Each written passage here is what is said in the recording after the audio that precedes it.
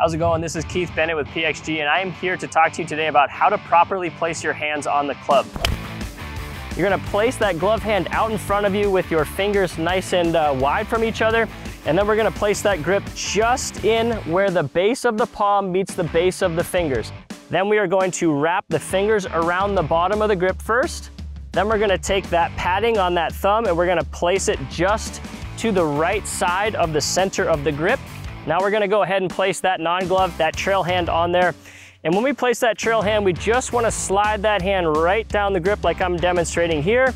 And there's 3 different ways that we can hold this club. We have what's called the 10-finger grip, then we have the overlapping grip, then we have the interlocking grip, which is kind of that famous Tiger Woods grip where the index and the pinky are crisscrossed just like this here. I would recommend this grip for most people. It's a sturdier connection to the club, so for straight shots, power and speed, this is how I recommend that you put your hands on the club.